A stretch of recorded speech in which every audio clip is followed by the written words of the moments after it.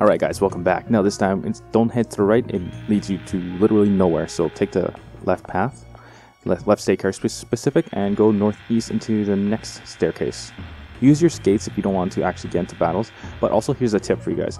If you want to make things really easy, equip the Aqua Ring on everybody, and because obviously this place is underwater, all the enemies here will be water based. Therefore, all its attacks will actually be reduced to 0, well, barring like 1 or 2 physical based attacks. But yeah, boss battles reduce the water-based attacks by half, and random encounters actually reduce it by, I believe, 100%. I haven't had them hit me for more than 0, so yeah. Anyways, guys, yeah, equip the Aqua Ring and you're good to go. Now you basically get those 2 chests right there, and then just instead of skipping the middle path this time, you're gonna want to take it.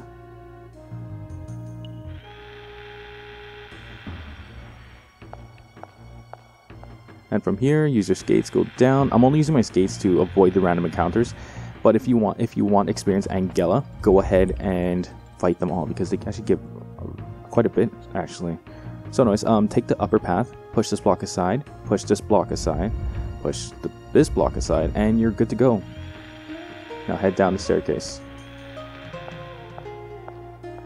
From here, you're going to avoid the middle path because you obviously can't go past it, and take the right path here.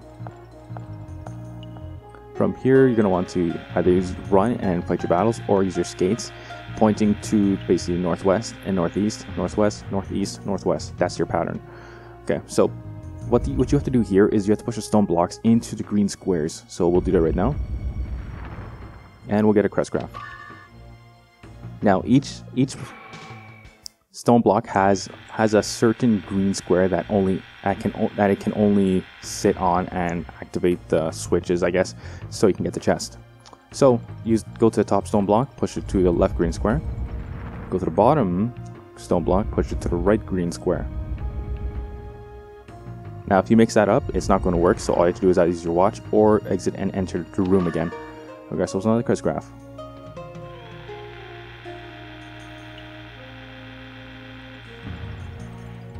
From here, you're going to take this stone block, move it close to the center, leave a little space so Rudy can walk on past it, and then push this stone block down into the bottom left green square. Now push this stone block into the upright green square. And get your chest. There we go.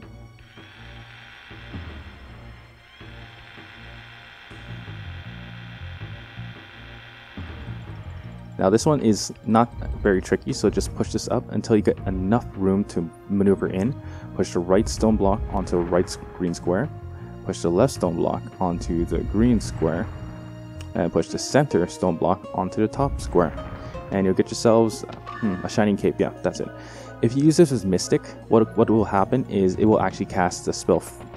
Well, it will actually flash the enemies, at which point it will reduce their parry rate, if of course they're susceptible to it. Otherwise, it's a good defensive cape for Cecilia. Now this one is the trickiest of the bunch, obviously, since it's the last one. So you want to move this top left square to a little bit up, so you have enough room to maneuver around it. Push this bottom square down until its bottom is aligned with the bottom of this here green square, and push it to the far left. Now next you're going to want to move this square block and align it with the bottom right square and push it into it. Gonna walk to this stone block here, push it all the way to center right, and obviously the last stone block will go here. And get yourselves a vase. Magic vase. When used by Cecilia, produces an endless flow of water. She can use it to put out those difficult fires. Alright guys, so that is it for this section of the map. What you're going to do is you're going to go all the way back down through the staircase. And yeah, I'll see you guys there. Okay, so here we are. Now, instead of avoiding the middle path, oh, also, if you're below level 29 or 29 or below, you might want to save. The boss fight is going to come up in a bit. So go ahead and save if you need to. Then equip Cecilia and use her vase on that flame there to activate the switch, or walk to reveal the switch, and then you walk on top of it to activate it. From here, you're going to keep Cecilia equipped. Move this slightly to the right so Cecilia can fit in. Same with that, and push this all the way. Now use your vase, douse the fires, and get this duplicator. Use your watch just to go back to the beginning of the entrance there. And then this time take the right path. You want to do the same thing, just leave yourself a little bit of room so your character can go through the little slots. And then make sure you're healed up. The next boss fight isn't hard. It's just, well, it's not hard at all, so, yeah. Okay, so what you're going to do is take off the Aqua Ring, re-equip Secret Book. Then this one was the Reflex, and then him was the Gauntlet. So, there you go. Now let's talk to Lucadia. Welcome, warriors, and the innocent one.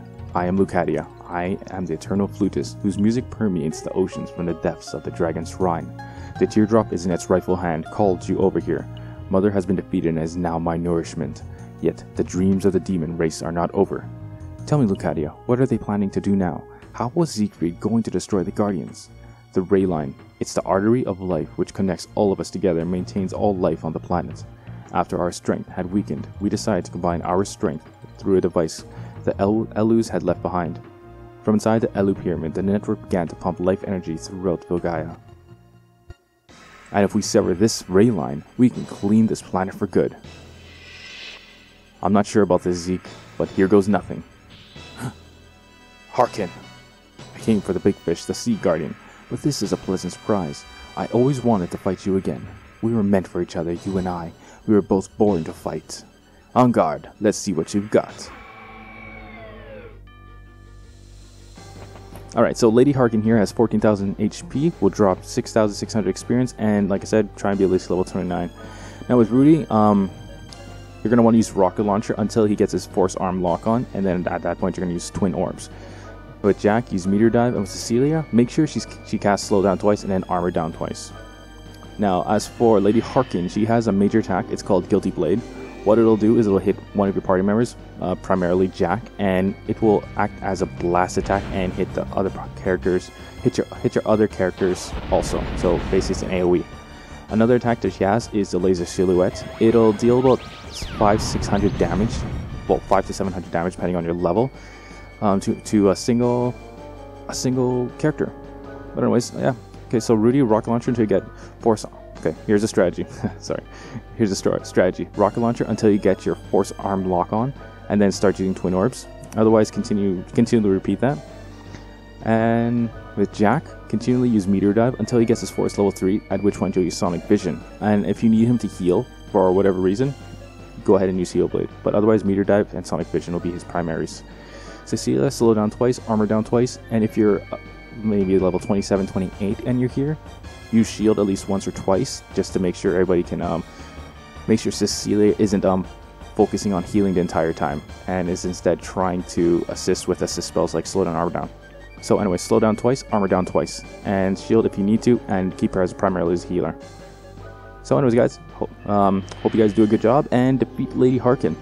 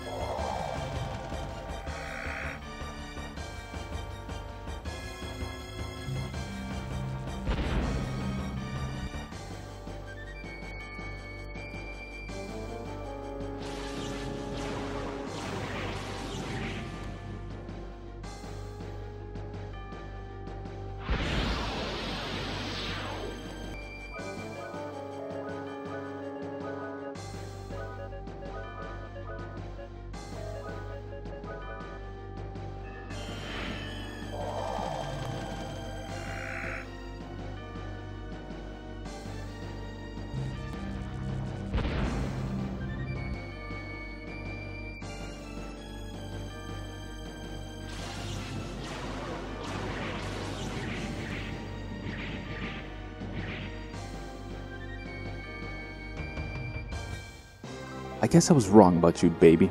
Go back to the ship with a blow from my ass rail. What?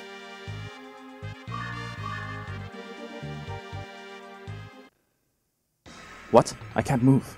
We're going to continue this later, sweetheart.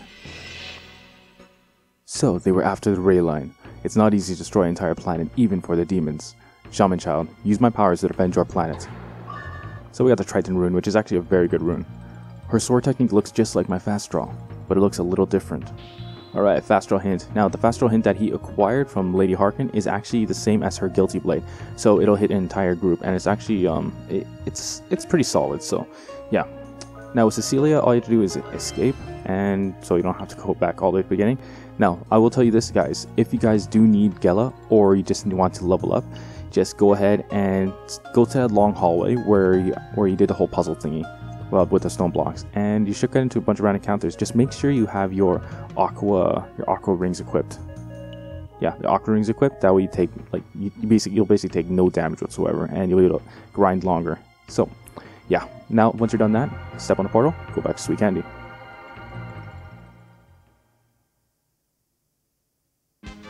Okay, at this point, we now have access to the Outer Sea. The Outer Sea is basically what you see below, well, around, on the outskirts of the entire world map.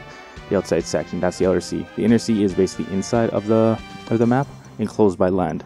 So yeah, now we have access to the Outer Sea, which will actually house more stronger random encounter monsters. So keep that in mind. You're going to want to actually unload on them at this point in time, because they are actually very strong.